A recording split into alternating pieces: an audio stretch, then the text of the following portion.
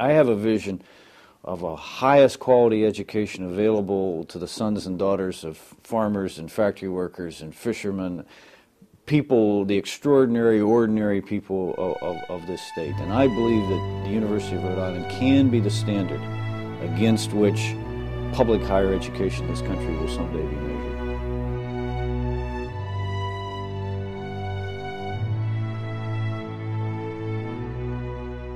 He leads people to learn as he learns. So it's really remarkable, I think. If you were to go around Rhode Island, you go around the country, and you talk to URI alumni, to a person, they're going to say, this place is a much better place than it was 18 years ago. And as an alum, I have much greater pride in my alma mater than I had 18 years ago. And that's a real tribute to his leadership. His honesty, almost to a fault, looking straight at you, telling you exactly how he feels. What you see is what you get. Everybody that worked with him developed this respect for the man. We would follow him anywhere.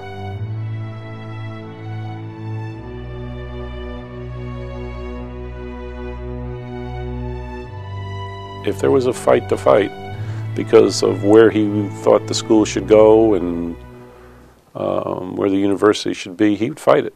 When he was in elementary school, there was a young boy, Johnny he was called, who was kind of big and not as much intelligence as you'd wish somebody to have. And the kids all picked on him, you know how they do. So he was always standing up for Johnny, and he would fight the other kids because they made fun of him, you know. He has an unyielding and strong commitment to the underprivileged and to the underdog. And I admire and respect that quality in him. It was his mission to reach out to those who were mostly in need and to see if he could at least stem the tide of providing quality education so that these youngsters would have sellable skills in the market. He's respectful of every person that comes before him and has come to this university. It's what really has branded him in many respects, which will be his legacy, is one of respect for all people, no matter where you come from.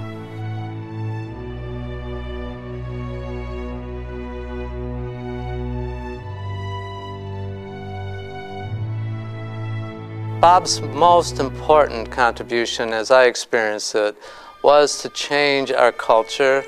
We were a university that was plagued with a sense of inferiority.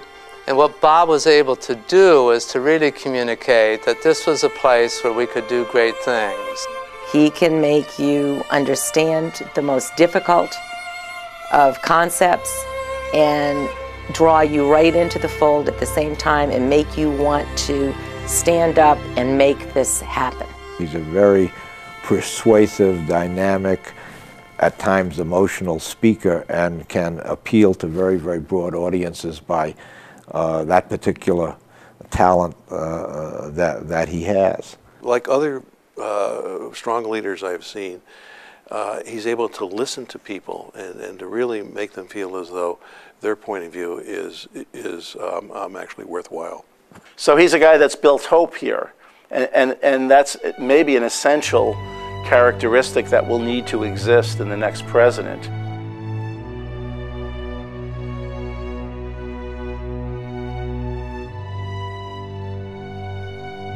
I'd like to start with integrity. I think he's a straight shooter.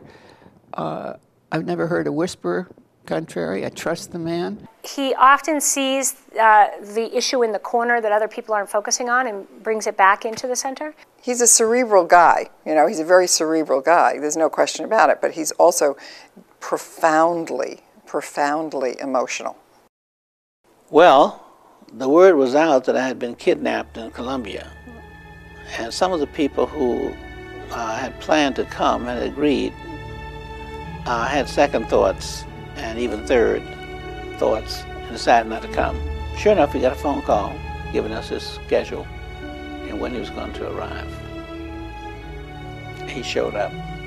His passion for the university is probably what allowed him to be successful over a long period of time and to accomplish a lot of things in some very difficult times. Bob Carothers is a man with big ideas and a big heart. And when someone has those two qualities, people follow without being led. Well, if you look at the University of Rhode Island in 1990 and compare it now, it looks like a different place. It has really grown not only in terms of buildings, but also in terms of its splendor. I mean, it looks like a first-rate flagship institution. He had to create the burning platform here, and he did it and then built it back up.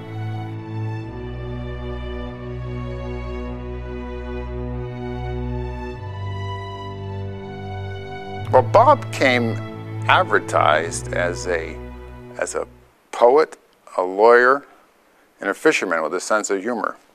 So I figured that he was going to need those latter attributes to serving as president of the University of Rhode Island. But every now and then, even Bob will lose a pretty good fish, and when he does, I hear some of his poetry coming from the front of the boat. Some pretty earthy poetry, I might add. He used to have a boat, and we'd go on his boat up in Wickford, and we would go out into the bay, fish, and he would love it. He'd have so much fun. You're a great fisherman too. He's great at everything he does. Bob's dad died about a decade ago, maybe a couple more years than that. And there is a story there I wouldn't mind sharing. I don't think Bob would mind knowing that at his dad's funeral, Bob put a yellow Mr. Twister, little plastic lure in his dad's jacket pocket. He said, "Dad, that'll catch fish anywhere."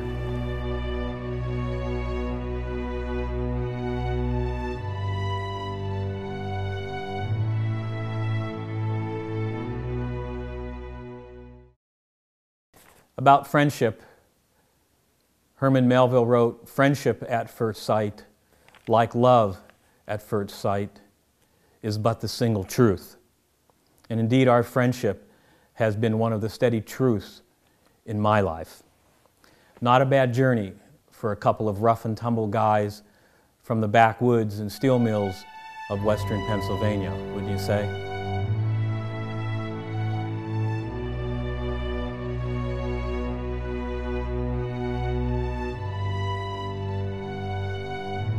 It was a moment when I saw him very quietly, without any hoopla, and when nobody was watching, go forward when the students drowned.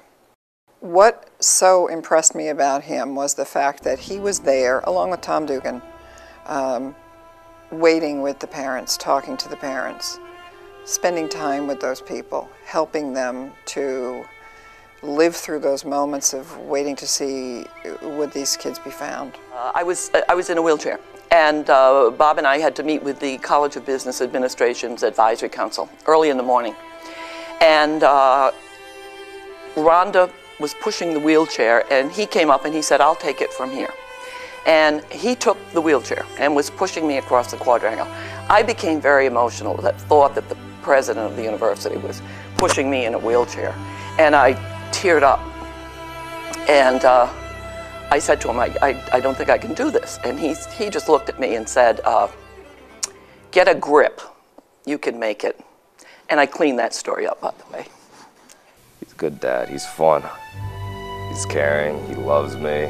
Definitely loves me to death.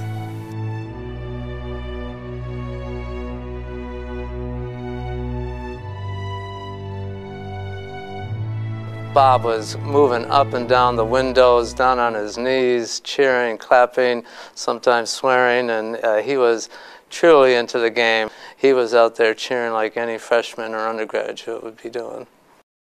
And Bob Carothers always thought he was a decent basketball player, which of course he wasn't. But so we're running raggedly through back and forth, and I had played basketball there, and I went to the foul and I sank a foul shot. It was amazing that I did that. But then I had an uncontested layup, and he was on the other team, and suddenly he blindsided me, and I couldn't believe it. I fell on the floor. He was acting like Teddy Bruschi from the Patriots, you know. And so I remembered him for the next 2 weeks because I had a pain in my side that entire time.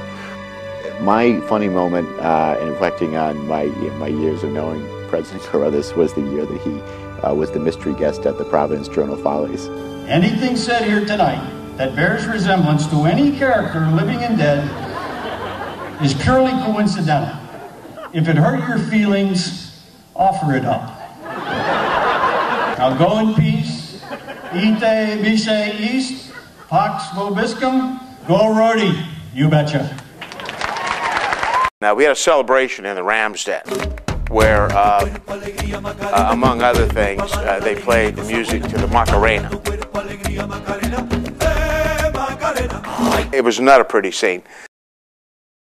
He's a great person to have as a friend. So cute, isn't he? He's just so cute. You know, how does everybody not fall in love with him? Lucky, lucky me.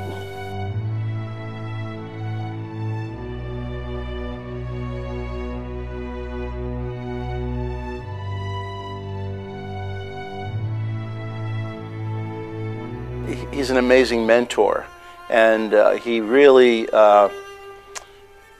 knows that that's an important role that he has to play. Many leaders don't know that. I may be in some state of mind going into his office, and I'll leave his office feeling so much better just because the advice that he shared with me. I owe any future success that I will ever have in my life to Robert Carothers. And that's the truth.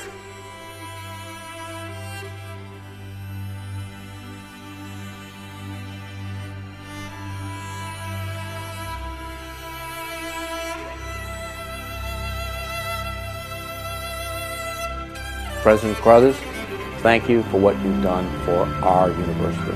Thank you for everything you've done for our university. Thank you for everything you've done for our university. Bob, thank you for everything you've done for our university.